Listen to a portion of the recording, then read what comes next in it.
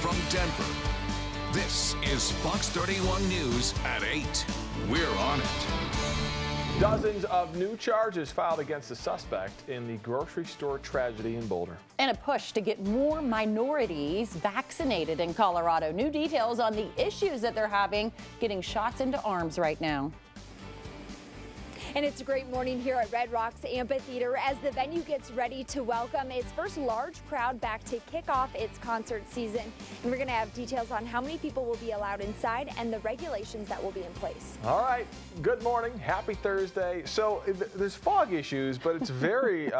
Seems like it stumped you a little bit. I had to itch my head. I had an itch on my head. What do you want me to do? Not itch it? That's not an option. I'm itchy. Oh, okay. Just observing. Dry scalp, Megan. It's a thing. It's a guy thing. So...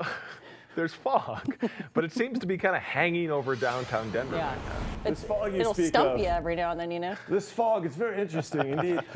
So thought-provoking. Well, a lot of people are seeing blue skies right now, Brooks. Yeah, it's true. It's a bluebird morning from Pueblo up through the Springs, Monument Hill, even parts of Castle Rock. Once you get west of the foothills, there's a little island, though, of fog over Denver and also some clouds to the north. So we're going to see some sunshine breaking out and then an afternoon chance for a mix of rain and snow. Even a thunderstorm can't be ruled out. Here's a live view downtown. I mean, it looks dreary, right? You'd have no idea that the rest of the world, and by the rest of the world, I mean, like if you go 5 miles west to Red Rocks or you go 10 miles south toward, say, Highlands Ranch and heading up toward Castle Rock, that it changes. It changes a lot. 31 degrees, the current temperature outside. Here's a look at Georgetown. A lot of snow out there. We had a couple inches last night. We've been dealing with this locally dense fog all morning. The DTC earlier had zero visibility. 32 at Fort Morgan right now. Snow showers in the northern front range will work southward throughout the afternoon, becoming rain showers, even a possibility of a thunderstorm. I'll show you that coming up in detail. But first off, today warmer than yesterday. 54 the high. Yesterday it was only 37, but we're still running almost 10 degrees colder than normal, guys. Coming up, 70s on the way this weekend.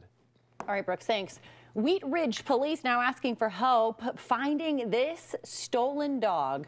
Buddy is a male pit bull Rottweiler mix. He was in a red Toyota Tacoma pickup that was stolen this morning off of I-70 in Kipling. If you have any information about that missing truck or dog, please call Wheat Ridge Police. Happening today, the Boulder District Attorney's Office is going to hold a news conference in 2 hours from right now on that grocery store tragedy. District Attorney Michael Doherty will lay out the next step in the case against the accused shooter. Prosecutors have submitted a motion to add dozens of brand new charges against the accused shooter. There were 11 original charges filed against him. Now 43 more counts have been added. Our legal analyst, Chris Decker, says it takes a while to analyze the crime scene and get a full list of what those charges should be. You can't just ignore all of the other laws that may have been violated. And it's also entirely possible that additional charges still may be brought. The accused shooter will be back in court on May 25th for a status hearing. Confused patients showing up to an abandoned vaccine clinic in Westminster yesterday, and the problem solvers quickly learning it's connected to another clinic out of Adams County that shut down last week for refrigeration issues. Both clinics are operated by Advanced Urgent Care. The state says that it closed several of the company's sites out of an abundance of caution after discovering that they were not keeping vaccine doses at the right temperature at the Adams County site. Now, what they don't know is why Advanced Urgent Care still had appointments on the book and scheduled at the Westminster clinic location yesterday. And some patients even showed up and said they didn't even know about that cancellation. It's a waste of an hour and a half of our time. We just got the email from them at 3:51. That's after we talked to them on the phone. And we drove all the way down here for a 4 o'clock appointment. Advanced Urgent Care says it has not administered any doses at that closed site since April 14th when they were initially shut down. And they don't know when they're going to get up and running again. And they say they're trying to get a hold of those folks who do still have appointments that will be pushed back. Meantime, the city of Denver says not enough Latinos are getting their COVID shots. Local leaders estimate only 12% of that group in Denver has gotten their vaccine, but they make up roughly half of the city's COVID cases. We do recognize there is a gap. We do recognize the numbers are low. So we're doubling down on our efforts and strategies to make sure our community is safe. We're told vaccine equity sites like these have been set up in 5 neighborhoods. The issue has been getting neighbors to take advantage of them. And a reminder here, getting a vaccine is now easier than ever in the state. As of yesterday, there are 3 locations that anyone can drive up to and get that shot without an appointment. That's the case at the ranch in Larimer County, Ball Arena, here in Denver and at the Colorado State Fairgrounds down in Pueblo. The state hopes more people will show up to be vaccinated if it is more convenient for their schedule. President Biden says that the country is on track to administer its 200 millionth vaccine shot by today. And now the president wants to make it even easier for Americans to get vaccinated, calling on all employers to provide paid time off for workers to get their shots. It's not clear if the Johnson & Johnson vaccine will be an option as regulators investigate a possible link to blood clots. Tomorrow, a CDC committee will actually meet to decide the future of the distribution of the Johnson & Johnson vaccine. Back here in Colorado, Red Rocks Amphitheater hosting its first big show in a long time tonight. It's the first time the iconic music venue will welcome back a large crowd in over a year. Obviously, they had to cancel all of their shows last summer due to COVID. Fox 31's Emily Allen joining us live from Red Rocks. Okay, a lot of people excited. They're finally opening back up again. They are, and you know it's quiet here this morning, but you know it's going to be a much different scene later on today, and that's because this iconic venue finally welcoming people back. And so we're going to see the first concert in a long time here, and you can imagine a lot of people are excited about it.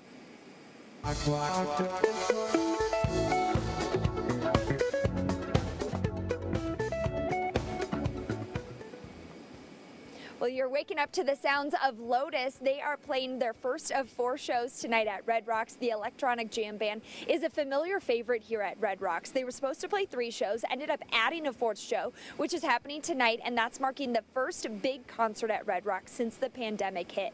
There will be changes because of COVID. The crowd is limited to 2,500 people, even though the venue can hold up to 9,500 people. Seats will be divided into 4 sections. Each section will have its own parking lot and entrance.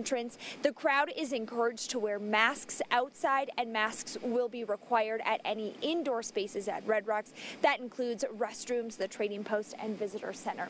And Red Rocks says that capacity limits and regulations may change over the course of this concert season. It's asking that fans just stay up to date with the rules and capacity limits of the concert that they will be attending. But you can imagine fans as well as this venue excited to see music back here because this is a big year for Red Rocks. It's its 80th anniversary. Emily Allen, Fox 31. Right, I'm gonna, Megan, you're gonna do this too. We're gonna look at the schedule. Yes. And you can do this too, Emily. Are you joining us in the 9 o'clock hour? Are we gonna talk to you? Hopefully. But y'all. I am. Okay. So we're going to look at the schedule, and we're each going to pick out which show, if we can only pick one this season to go to, we would Well, you know what? I bet a lot of people would be excited just to go out to the venue and hear live music. True. It doesn't matter who's playing. Or the movies at the Red Rocks or what have you. It's But like, I'll still, take anything. Regardless, you got to look at the list and pick a show, and then we'll. Are you going to buy us tickets, Kirk? No, I'm not buying anybody tickets. Well, then I'm not playing the game. I got kids. I can't buy tickets. Well, they can come too. We can make it a big family outing. You're taking the kids out. Yes, I'll buy tickets. Okay. Date night for mom and dad. 8:08 right now. Time saver traffic update starting today. RTV customers who are used to using the park and ride of the Broadway Marketplace will need to park elsewhere or face a ticket and be towed. RTD decided not to renew its license for those parking spots. Now, there is still parking nearby at the I-25 Broadway station, but just a heads up so you don't get a ticket, you don't get towed. Nobody wants that. NASA turning our focus back to planet Earth today. Well, it is Earth Day, of course, and we're talking with the administration about all the tools that they use to keep an eye on our weather and the climate. And our weather forecast today featuring partial sunshine breaking out, and we're going to see a high of 54 degrees. A lot warmer than it was yesterday, but still 9 degrees cooler than our typical high of 63. Coming up, we'll talk about a chance for a thunder shower this afternoon, followed by a much warmer weekend into the 70s.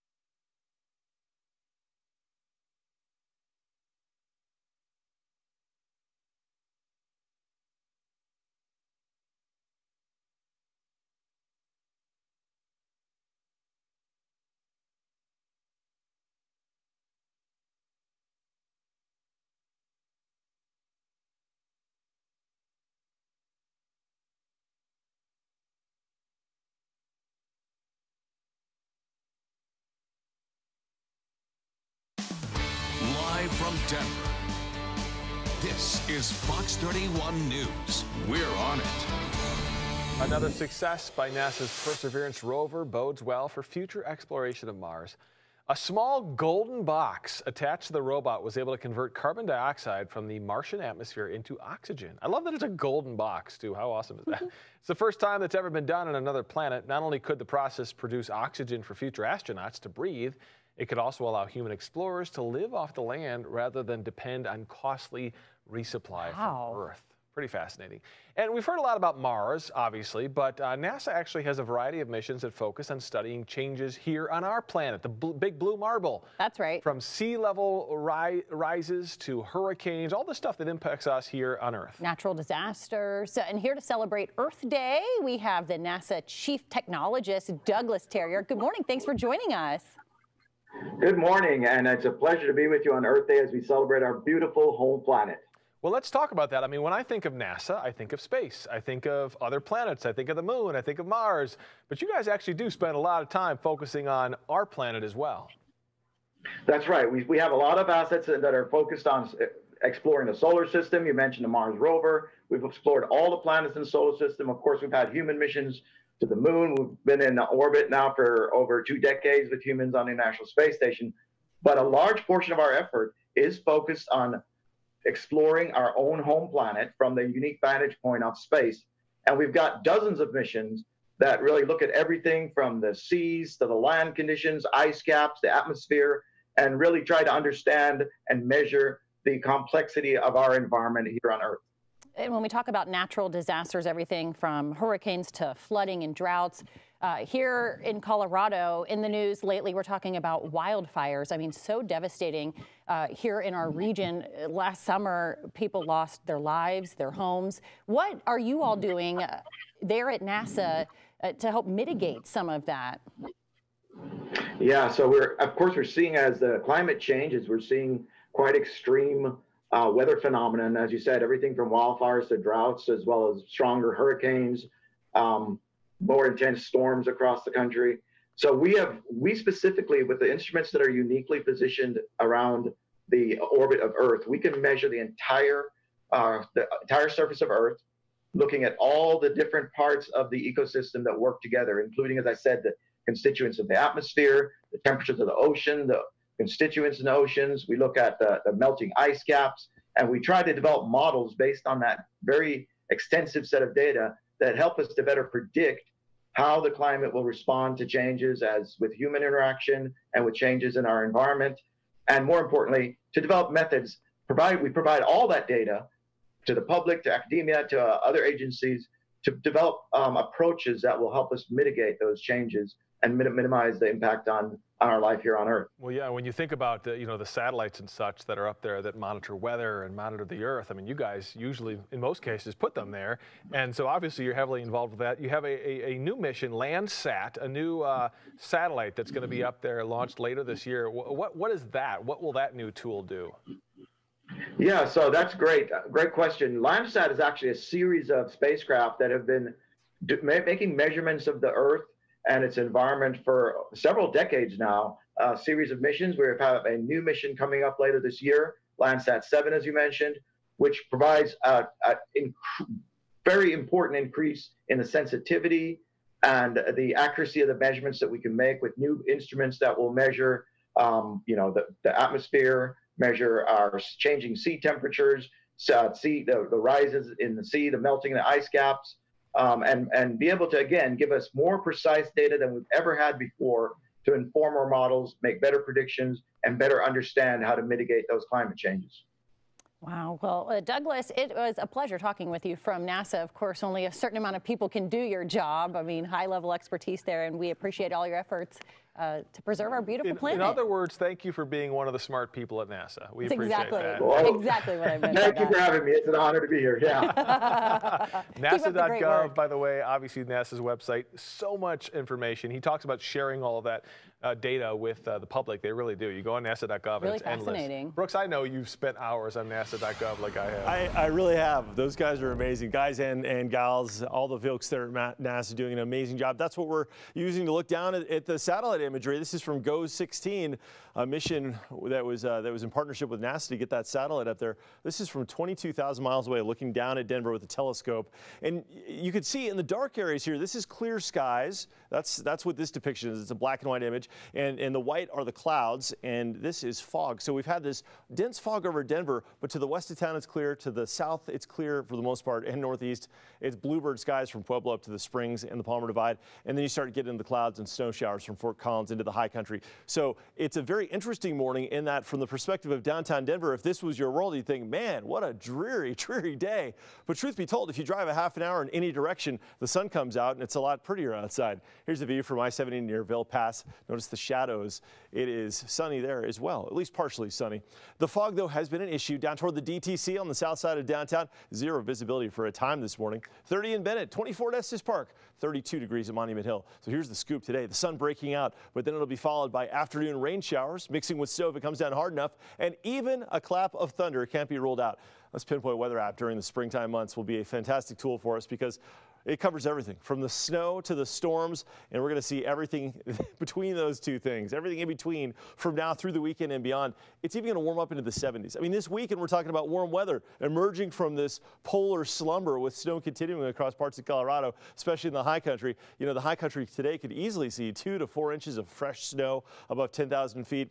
And we've been dealing with a couple of snow showers in the northern front range, enough to put a little bit more snow on the roads there, the side roads, less traveled, bridges and overpasses. But for the most part, starting now, it's a little bit after 8 o'clock, that solar shovel, if you will, that April sun angle beaming down on the roads, sort of like a microwave, heating it up so any slick spots will just become plain old wet. And we're actually going to see those roads drying out as we head toward lunchtime before that precip moves in and then gets them wet once again. And it could thunder and it may mix with snow, but it looks like the heaviest snow will be along I-70 west of Georgetown up to about the tunnel before even that moves away. We could be talking about a widespread 1 to 2 inches today in the high country, maybe 3 to 4 at those highest elevations, those hardest hit areas I mentioned. And then as you head south toward the San Juans, around Wolf Creek Pass and west toward the Silverton area, Telluride, about 3 or 4 inches of snow. For Denver, maybe a coating if it comes down hard enough this evening, but it's really not going to do much. This is a spring snow, and with highs in the 50s, whatever falls is going to melt immediately. 57 tomorrow, a couple of thunder showers, 67 Saturday, and then look at this, Sunday and Monday, mid and upper 70s. Absolutely spectacular spring weather. But don't let your guard down. We got more snow on the way for the middle of next week, a little mix on the way. And guys, long-range forecast suggesting that the first week of May could feature a significant snowstorm across parts of the Front Range. Stay tuned on that potential. Over it. Yeah, I know. same. Am I the only one thinking that right now? I love the moisture. I would love some big thunderstorms, some rain. I'm kind of done with the snow. Thank you, Brooks. 8:20. I'm sorry if you love snow. I know. Well, you can't make everybody happy. I have never tried. Big changes for drone pilots, and they start today. A big wish granted. New details on the special work they need to do to allow the extra permissions. Look outside.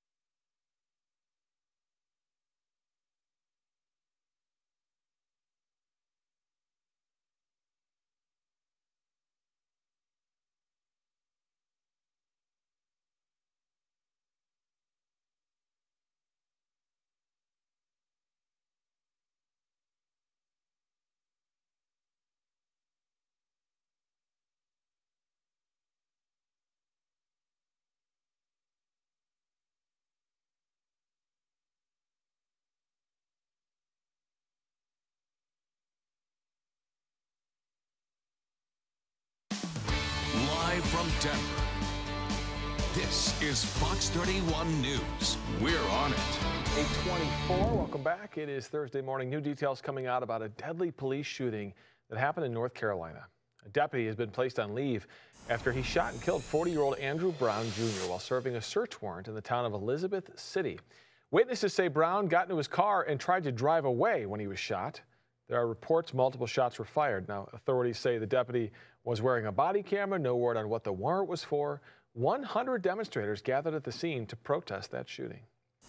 Funeral services will be held today for Daunte Wright. He's the 20-year-old black man who was shot and killed by a police officer during a traffic stop in Brooklyn Center, Minnesota, which is right outside of Minneapolis. The former officer who shot him said she mistakenly used her gun instead of her taser. Kim Potter is her name. She resigned days after the shooting and now is facing second-degree manslaughter charges. The Minnesota Department of Corrections releasing this new booking photo of former officer Derek Chauvin after the Minneapolis former police officer was found guilty in the murder of George Floyd. He's scheduled to be sentenced in 8 weeks. The Minneapolis Police Department now facing a civil investigation in the wake of that verdict. The Department of Justice already investigating whether the officers involved in Floyd's death violated his civil rights. Now it will look at the entire department to see if there's a pattern of unconstitutional or unlawful policing. And today, new FAA rules for drones are now in effect. Small drones are now able to fly over people. They can also fly at night, but they must have anti-collision lights. Drone carriers no longer need to connect their aircraft to the internet to transmit location data, but they do need to broadcast them to using that radio frequency. The last rule requires drone operators to carry their remote pilot certificate and ID at all times. New this morning, the San Miguel County Sheriff's Office updating us on a terrifying rescue. The skier who tumbled, get this, 2,000 vertical feet near the top of Wilson Peak has been released from the hospital. The 37-year-old says his helmet likely saved his life. Sheriff's Office says the man also expressed gratitude to all the rescuers who helped him. Now, you'll remember it was a pretty sophisticated rescue involving a helicopter, and just the fact that this guy tumbled 2,000 vertical feet and managed to survive this is unreal. So thank God he's walking out of the hospital. Lucky to be alive. The search is on for Solo, and now we've got new surveillance photos to show you that may help find this 15-year-old stolen dog. Our weather forecast today, the sun breaking out. So many of us have been enjoying a sunny morning, whether it's in Castle Rock or in Lakewood. But Denver downtown socked into the fog for now. That's going to change. Sunshine leading to some afternoon showers of rain, maybe mixing with snow, even a clap of thunder. Stay with me. I'll show you the latest on a warmer weekend with highs pushing 80 degrees in some communities.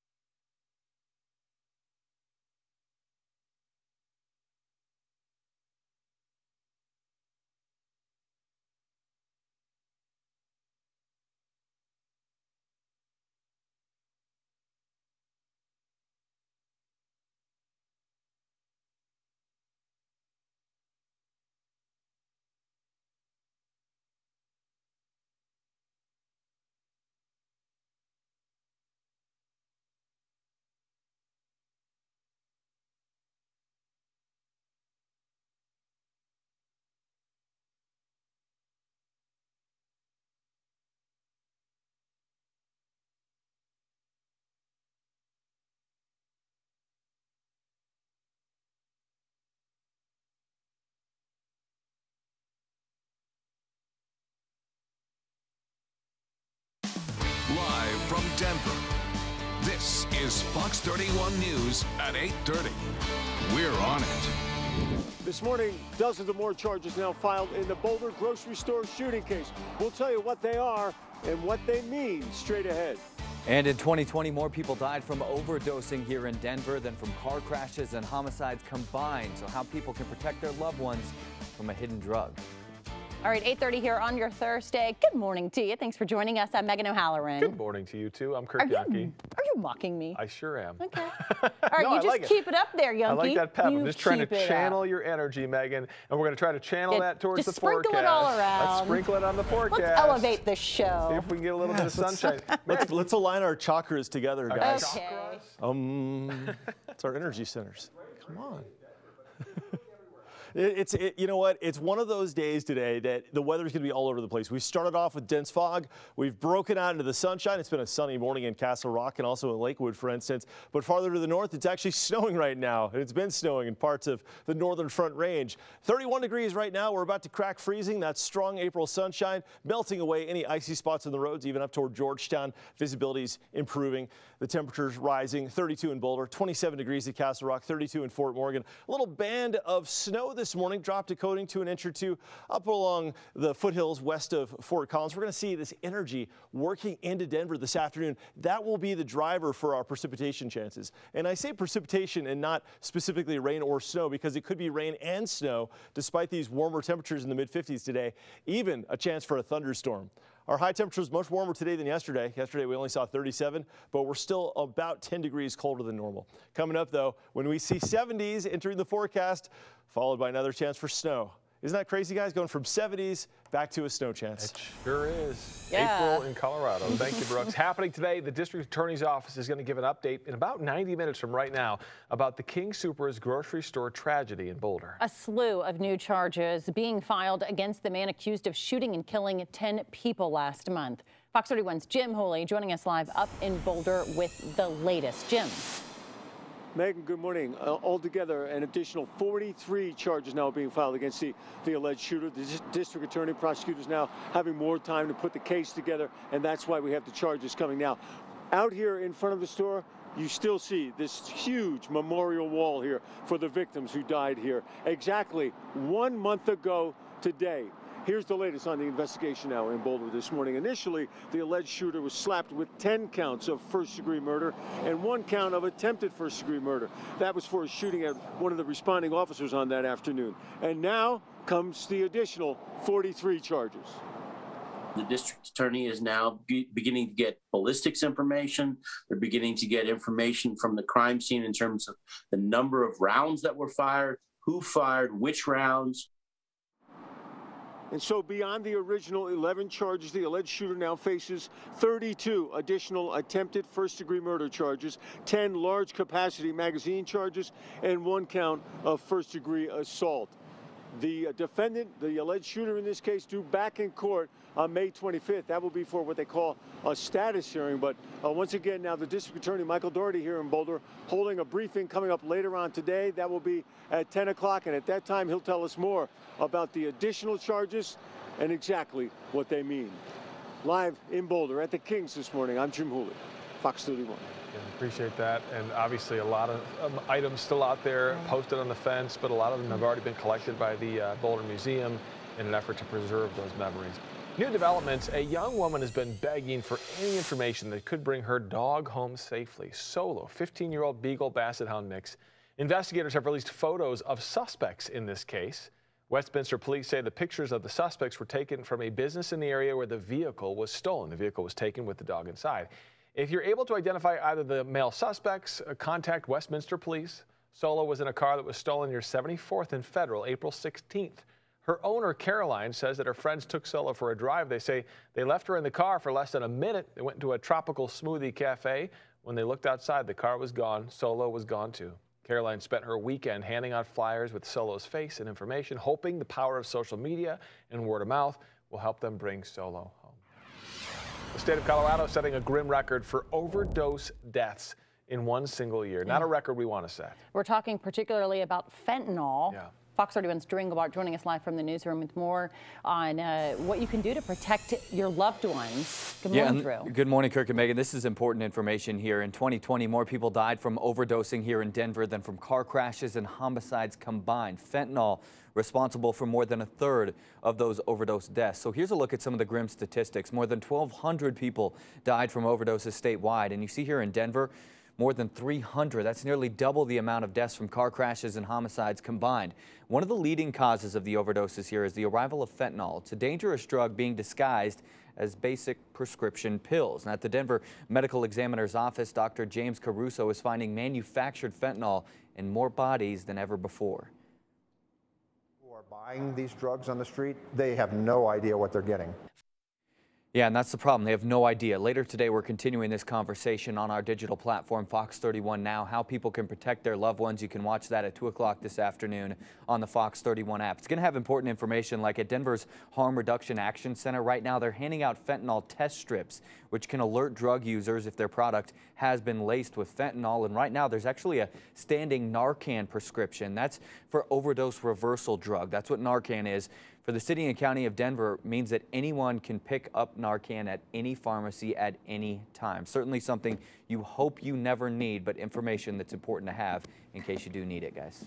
All right, Drew, thank you for that. 8:36, want to get to some breaking news coming to us right now out of Colorado Springs. Police, as we speak, investigating an officer-involved shooting in Colorado Springs. This is on West Garden of the Gods Road. So this is on, you probably know that exit. This is right off of I-25. They are asking everyone to avoid the area. They have officers on the way. They're going to provide updates. We will bring you that information. Again, an officer-involved shooting down in Colorado Springs on Garden of the Gods Road, right off of I-25, just to the west of I-25. It is Earth Day today. Happy Earth Day. And if you are looking to add to your own garden a little bit, well, you still have plenty of time to do that. It is, of course, spring, believe it or not, in Colorado. But as you can see, the snow on the ground there, it's all about strategy and planning and dodging the weather. Look, it's so cold. Dan Giroux is frozen. Frozen in time? Oh, he's back. Unfrozen. Oh, all right. Yay! All right. We got the blood pumping. We got Dan back in action. Dan joining us live from Arvada at She Grows Flower Farm. He's frozen again. Oh, come on, Dan. Stop teasing us like that. There you are. Oh, happy Earth Day to you. Happy Earth Day to you. Hey, it's springtime. You can't wait to get in your garden. I know I can't because my wife tells me that. But wait a minute. What's all this white stuff? This is snow. I can't believe it. Well, I can't believe it. We're in Colorado. But wait a minute. So, all right, no gardening. We're done. Back to you. Not true. There is all kinds of stuff you still can do right now. This is a great opportunity to do some planning, says Gina Schley, who owns She Grows. Gina, hello. Hello. How are you over there? Hi. Welcome to She Grows. Now, what is She Grows? This is a flower farm? This is a flower farm. We have 3 acres here in Arvada, and we grow all specialty cut flowers for florists and community members and all the good stuff. Well, listen, you were talking to me and I'm talking to you, and I said, Gina, what can we do? And you said, Dan, there's a lot. This is a great time to plan. And you explain, this is a great time for people to garden. Gardening does not just start in May, like in the spring. I mean, I've been planting seeds since January. So, and right now it's prime time to start planting seeds inside. Planting seeds inside? Yes, like all sorts of them. Let's go inside right now, and then you can show us exactly what you're doing. Thank you. All right, She Grows. See, these are all plants waiting to go outside. Oh, wow. Did you grow all this stuff? Those I actually ordered from someone. Okay. And those are called plugs. Okay. Lizanthus, eucalyptus, snapdragons. All right, what are we looking at here, Okay, Gina? so this is my little studio. This is where I have lots of, look at all these plants that I've started inside. So you did that. We don't have a greenhouse. We just started everything under lights. These are just, you know, Home Depot lights that I basically just hooked up to the top of this rack. I have one on each shelf. So I can start like 3,000 plants just on this shelf alone. So what you're saying is people can do this at home? Yes, you can definitely do this at home. You could put this in your garage. You could put it in your office. I've had it in my basement. Really, you just need a little heater. So I have a heater right here, a little radiator heater. Keeps the space inside warm. And then we have, this is eucalyptus right here. You can see the lights are really close to the plants. Oh, yeah. But that really helps them grow. So you're tricking the plants into thinking that's the sun. Yes, right? yes. Yep. So they grow completely fine inside. All right, now she grows, what do you sell here? So we sell flowers. Okay. Okay. So you see a few little tomato plants, but that's just for my family. But most of this, I mean, all of these are straw flower that, you know what straw flower is? I do not. Okay, straw flower, it's a beautiful flower that you can dry, and people use it in wreaths and all sorts of different designs. Bunny-tail grass, we have lots of things up here. All right, so hibiscus. can people come to She Grows for information too, right? People can come here, talk to you. Well, this is not a public farm, so we sell mostly wholesale, and then we have a CSA, so community supported agriculture, where people buy a share of our harvest up front. Okay. So like early in the season, they'll say, we want your flowers, so then they come once a week and pick up flowers. Now, Gina Schley, people can also see you got a new show. We're going to talk about that coming up in a little bit. You've got a new show on television. Yes. She's got a show on television. Yes. She's going to be on TV. But it's not this one. It's not this one. Yeah. Great information, guys. All right, I'm going to toss it back to you. There's still stuff you can do. Such a cool We're talking about setup. how to plant a garden. It's interesting. One of my neighbors has a bunch of grow lights in their basement. I said, "Are you growing green beans or tomato?" And they wouldn't give me a straight answer. It was weird. They wouldn't? No. So I don't know what they're growing. You could connect the dots there. I'm kidding, of course. Very cool, and it is something you can do. You can start those plants right now inside and then transfer them. And so Dan, we'll check back in. One of the easiest ways you can contribute today to Earth Day is to recycle. It's something many of us are already doing, and if you're not, you should be. Yeah. But trying to recycle the wrong things can cause major issues. New details on an app ready to teach you about the best recycling practices.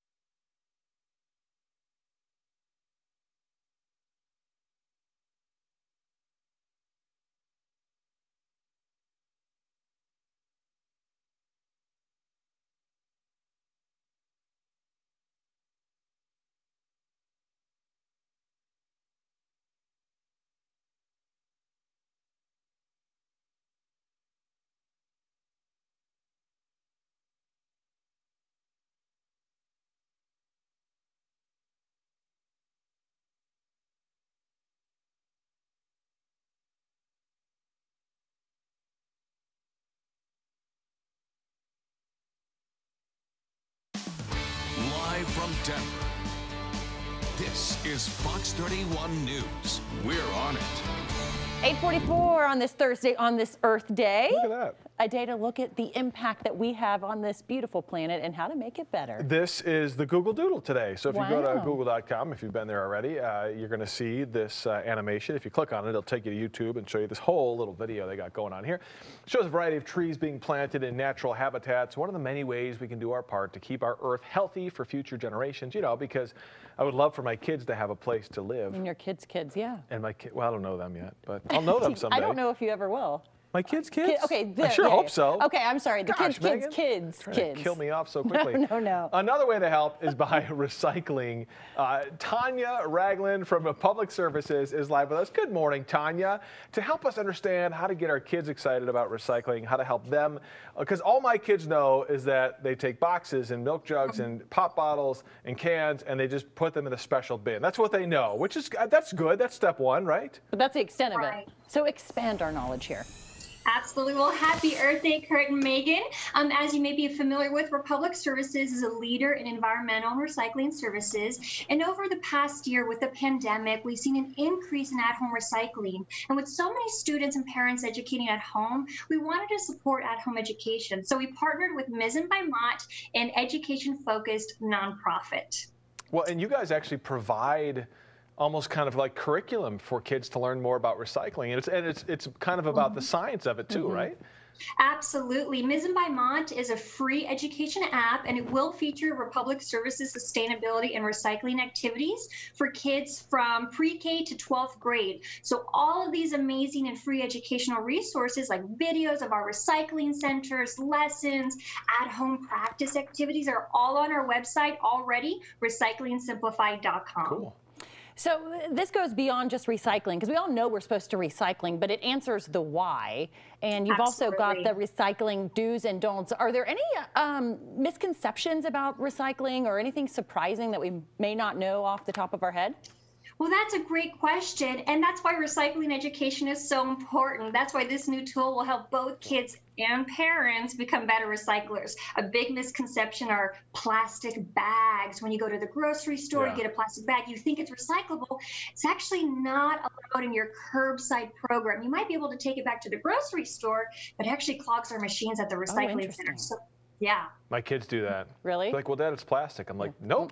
Can't do it. So I throw them not all on in the my list. car. I have like 100 of them in the back of my car. And when I finally Don't you remember. put like the bag in the bag in the bag in the bag, exactly. and there's like 100 of them? Bag them up inside a bag. And then pizza boxes. I've heard different opinions on pizza boxes because they have all that grease and sometimes cheese and stuff. Can I recycle those used pizza boxes? You can, but half of it. So a good rule is when in doubt, throw it out. If it's got food, if it's got soiled, if it's all layered with water and grease, like you said, it's actually not recyclable anymore because it ruins the integrity of the product. So when you have a pizza box, cut it in half. The part that's dry and clean, put in your recycling container. The part that's really greasy and dirty, into the trash. Throw that one out. Okay. That's why they put those little table things on the pizza? To try to keep it. Yeah. To keep it from getting on the box? There were like doll tables when I was a kid. Like, oh, we got another doll table. Yeah, I know. So we got to go. We're out of time. But I really quickly want to ask you, if people don't have curbside recycling, is there any way for them to recycle without having curbside? It's a great question. I highly encourage you to go to recyclingsimplified.com. You can visit a lot of different resources about near recycling centers near you, what's allowed in a program. So check it out when you have a time. Awesome. Thank you, Tanya. Yeah, great recycling tips for kids and adults. I know. I have just as many questions as my kids have, so that was very, very informational. Tanya, appreciate it. Happy Earth Day to you. 8:48 right now. All right. Well, did you learn anything, Megan? I did. Good. I mean, mind blown. Good. Let's get over to Brooks. Hey, Brooks. Hey, good morning, guys. We've got a day featuring the fog and the clouds starting to clear out, but it's going to come back this afternoon. Right now, a wintry view from the Backs and Shaker Skycam network. Snow covered, except for the baseball diamond. The strong April sun angle, keeping those roads navigable and eventually drying them out before the morning is out. But man, talk about snow. We had another couple of inches last night. Normally, we see 56.5 inches for the season, but we've had 80.2. Huge amount compared to normal. In fact, this rivals the 1983 84 snow season when we had 80.9 inches, and I'm confident we're going to get there because we've got another shot at a little bit of snow this afternoon, but especially next week.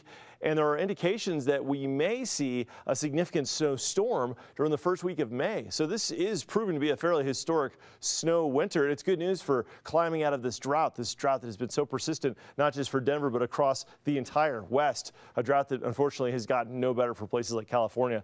There, it's just dry as a tinderbox. So at least here we can have comfort in that the rain we've had and the snow has helped a lot. Satellite image. Want to show you this. The darker areas are clear skies. So we've got a couple little batches of fog left over western Adams and Arapahoe counties, and also some clouds up toward Fort Collins, Boulder, and then back into the mountains. But bluebird skies once you get from basically the Palmer Divide all the way down to Pueblo. That's going to change, though. This little band of precipitation that brought some snow to Wellington and Fort Collins and also back through Grand County this morning will be heading southeast, turning over to some rain, then maybe mixing with snow, and even there's potential for a thunder shower to develop before this day is out. But right now, the heaviest snow is south of Granby, just north of Idaho Springs, really as you get into Winter Park and Fraser, a little band of snow there, and also some more snow back through the Vail area. So our forecast, though, featuring a pretty significant warm-up once we get through this. And by this, I mean this afternoon, a possibility of rain mixing with snow, some thunderclaps through 5-6 o'clock commute time. We could have another wet evening commute. And once you get to the higher elevations, once you get out towards, say, Clear Creek County and beyond, I mean, we're talking snow, and we could see several inches or more throughout the day today. All right, as far as the forecast goes for snow, just a coating possible in the foothills of Jefferson County, but 2 to 3 inches additional snowfall along the divide. So if you're heading that way, it's going to look like wintertime. Let's talk about the weather where you live. We're going to see a high of 54 in Denver today, an afternoon mix of rain and snow, even a clap of thunder. Meanwhile, warm in the southeastern plains today, 73 degrees in La Junta and Los Animas. We're all going to share in that warmth by the time we hit the weekend because after a couple of days in the 50s, we warm into the 60s Saturday, mid-70s for Sunday and Monday, an absolutely spectacular weekend that defines the concept of spring splendor. Saturday, Sunday, and Monday before we're back to a chance for some rain and snow. It's going to be welcome precip, though, guys. If we can keep on getting these systems, it's really, really going to help things as we lead into what should be a pretty dry and hot summertime. Yeah, my grass is already starting to green up, which is always a good sign that we're getting a lot of that good moisture. An exclusive look at how Colorado fire departments are prepping for the upcoming wildfire season.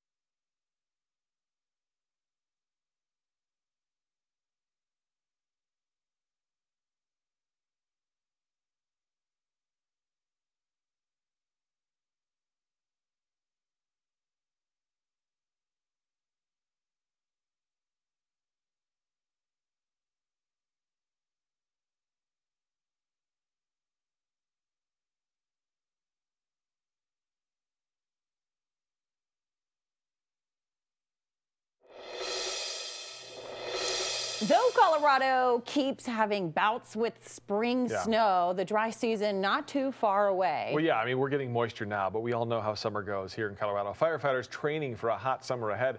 In fact, a quarter of the Denver Fire Department's crew is trained in wildfire response. You may not think of them when you think of wildfire response, but they are involved. Yesterday, they were given an annual refresher course. This year, the department is training 58 new people to be deployed if necessary. They've also purchased about $15,000 of new gear for firefighters called in to assist. But the department says the metro area will always be its #1 priority. You can see how often metro firefighters are expected to be deployed to wildfires this year. It's a digital exclusive story, and it's online right now at kdvr.com and the Fox 31 News app. 2 high school volleyball players in northern Colorado continue to recover after a terrible accident. Emily and Zoe Rollins were driving home from volleyball practice at Thompson Valley High School in Loveland Monday night when their vehicle slid off of Highway 34 during that snowstorm. They both suffered very bad injuries and are in local hospitals. 16-year-old Emily is at Medical Center of the Rockies. 15-year-old Zoe is at Children's Hospital in Aurora. They've been FaceTiming each other, checking in with each other. Yeah, they're very close. It's hard being in 2 different hospitals for them and for us as parents.